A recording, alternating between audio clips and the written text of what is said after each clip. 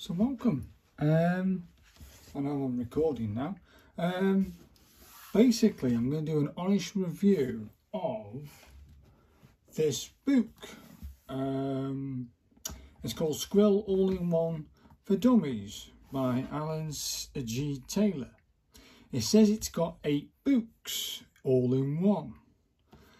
Okay, it says 3rd edition. I think this was, I'll just check to be on the safe side. I think it's 2020. I think it came out 2020, this one, 3rd edition. It should have it here. Oh, 2019.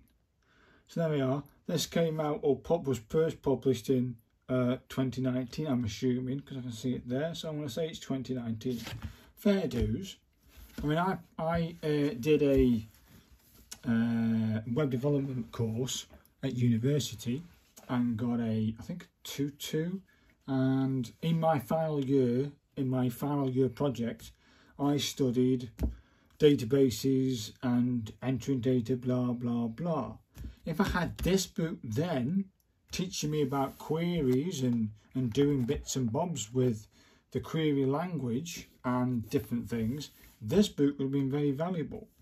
But this book it says for dummies, but I think actually it's above dummies. So there's, if you think complete thickos and dummies, just above them is where you should be. You should have already touched SQL language on Workbench, this, that, the other. Then get the book.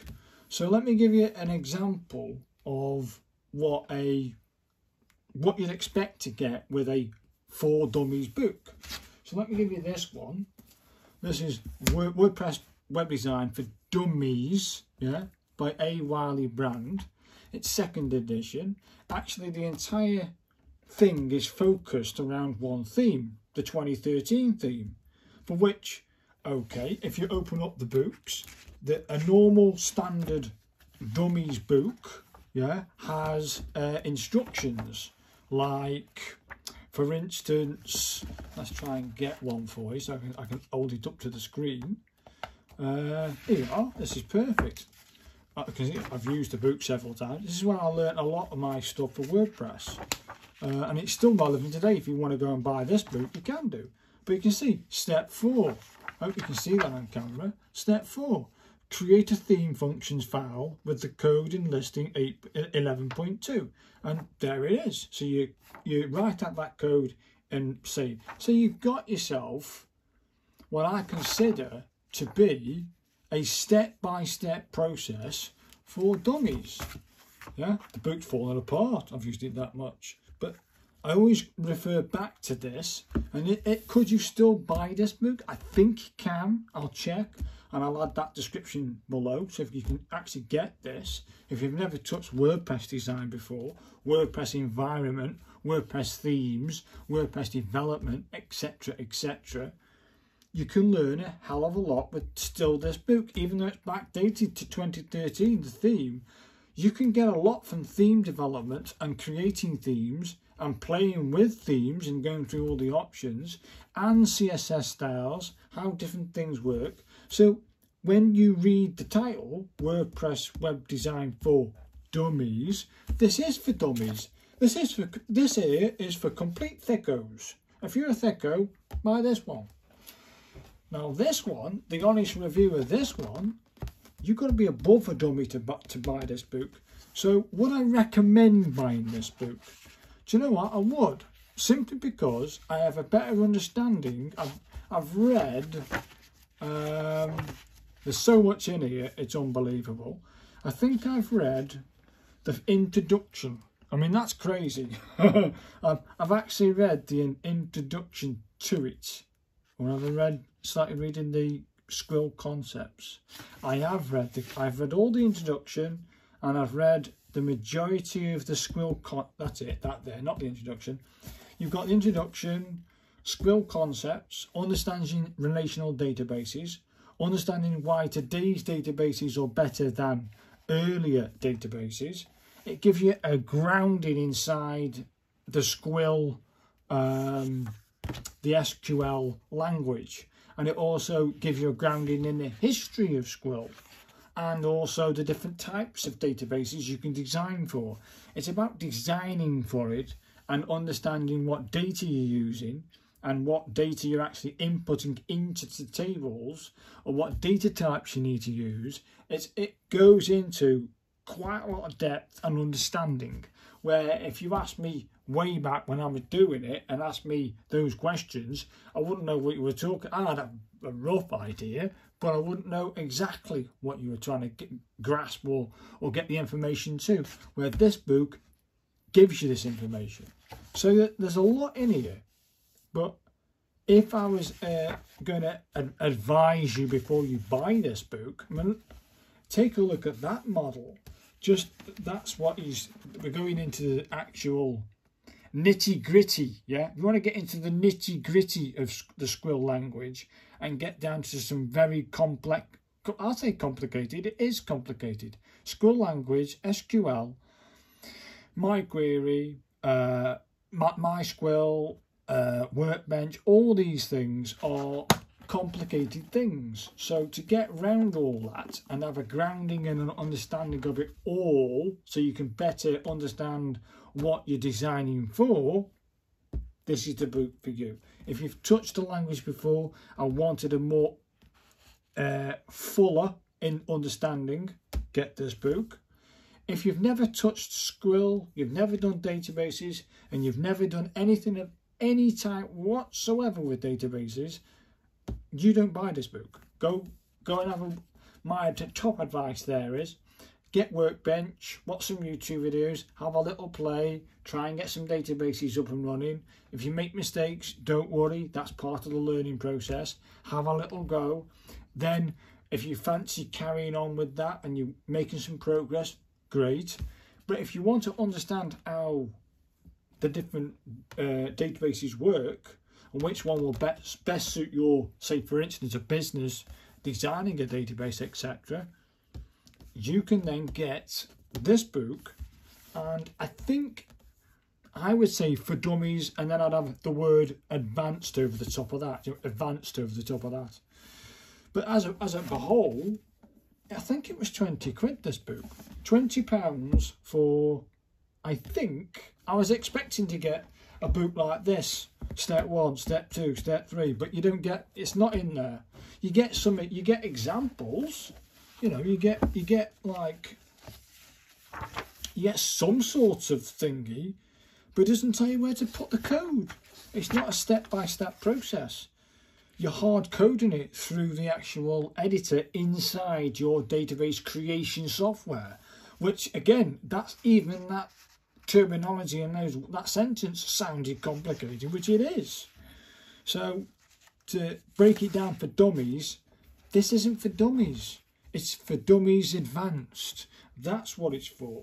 So if you've never touched it before, don't buy it. If you have touched it, or want to have a grounding before you touch it, then buy this book. I would say I give this out of 10 an 8. Only marked down because it didn't have a step-by-step process, but I know I can actually achieve these. I can achieve some of these things inside a virtual reality. I've got a virtual database offline inside my laptop, so I know I can have a little play and I can insert these and create tables and enter this code within it, etc, etc. I know I can achieve it because I've actually done it before. If you've never touched it before, what does all that mean? You know, where do you type that stuff? You don't know. Do you save it as a file? It doesn't do this, does it? It doesn't tell you anything about where to put things. Are you doing it in Notepad? Where are you putting this code? Is it code? Is it classed as code? We don't know, do we? Using the create table statement. It makes no, you know, it doesn't tell you where to put it. Step 1, step 2, step 3, just as there's an example, and that's it. So it's a bit thingy on that side, having a step-by-step process, and it gets 1 point marked off for that, which is a biggie for me, because that's what I thought I was buying. Second, some of these are classed as books. Yeah, I don't think you can class them as books, but that's my own point of view. Who's going to buy reserved words in the glossary book? Do you know what I mean? What does that mean? No one's going to buy it. You can't class that as a book. That's part of a book, but it can't be a book, can it? So little bits there. That's all, and that's me being brutally honest about it. So it gets an 8 out of 10 because if you want a solid understanding of the SQL language and the different things that bolt onto it, you need to buy this book. It gives you a great understanding. I have a greater knowledge of it now than I did before, and I'm about that way through, about there. Where am I? Not even there actually. I've got a fair chunk, yeah, on there. Understanding relational databases. That's where I am right now. Yeah, that's where I am. It says chapter 1, and I already know. You know, I've read. You think, has he read enough? I've read I've read that. Sorry, I've done chapter 1, entities, translating, yeah, employee, relationships. I've had to look at these models and the different aspects between each. It's got degree 2 relationships. So basically it's a lot of reading. So if you want a solid, I've speed read it. So I would say, if you're advanced in dummy, you consider yourself above the dummy range, you need to buy this. It might say for dummies, but it's not. It's for people who have touched it and it has almost advanced above it. So it gets an 8 out of 10 from me. If you want to buy yourself a copy of this book, I'll leave its description, its link below with a squill, and then I'll even put that in. Why not? So why not put, if I can find that, if I can't find that, that's a 2nd edition. It's still relevant. This is a dummies book. This is a for dummies book. Step 1, step 2, it's all there. This is what you want. This is what I thought I was getting when I brought this. A dummies book. Point click. No, this book is, that book isn't. So I will leave this description link below, and I'll also give you a link to this one if you can still buy it. If you can't buy it, I'll try and get the latest edition to it, and you won't be sorry in buying the latest edition of WordPress web design for dummies on the latest edition. So I might leave 2 books, one for this one for the latest version, and this one, which is 2020. It's still relevant today. They update different types of versions for SQL language, PHP. They update every single year some aspects of it. But what you'll have in this particular book is the core fundamentals of building a database via the code window, basically. And that will never, almost will never change. It's just by me glancing and speed reading this, nothing has changed. It's the same commas, it's the same colons, it's the same select, it's the same create table. It doesn't change. It hasn't changed since the moon landing. Since the moon landing of 1969. What we evolved from that, it's in there. It's all in there. The history of it, everything. You'll read it if you get the book. Nothing has changed. The development of it came from the moon landings. So, well, than what we use today anyway.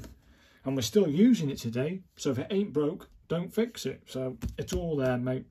So thanks very much for watching. I might have rambled on a little bit there.